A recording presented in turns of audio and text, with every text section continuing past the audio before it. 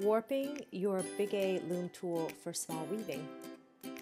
What you'll need is your Big A loom tool, scissors, and some warp thread.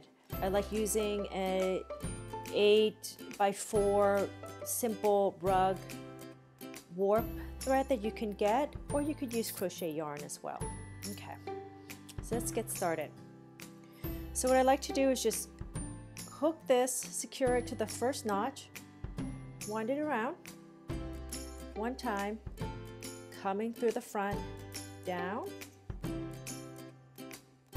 then just across to the next notch, and then back up to this first notch.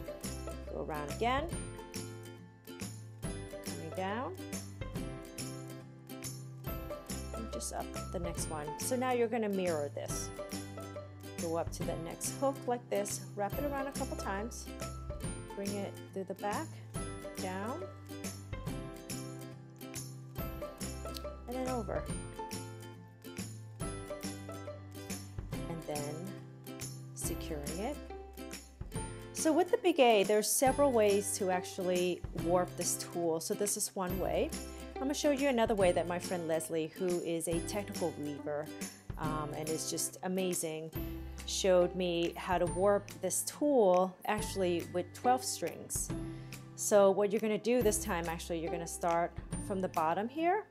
So the back will look like this, kind of leaving a 3-inch tail. You could tape that down. I actually recommend taping that down.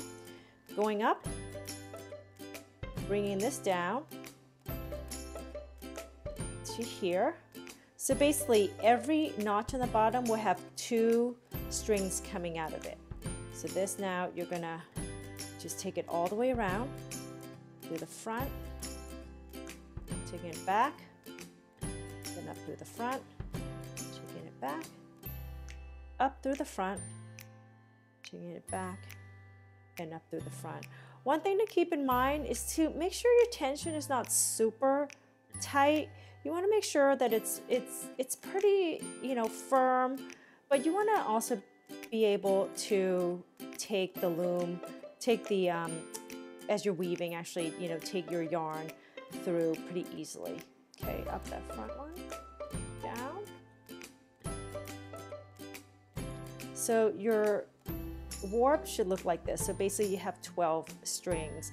This will actually just give you kind of a nicer surface, more warp to work with, but your weaving piece will just be as big as this. That's just one thing to keep in mind. With the other way of warping, you could actually warp all the way up to the top. So it depends on your preference. So the back of your loom tool will look like this, and then you'll just secure it here, tape it down as well.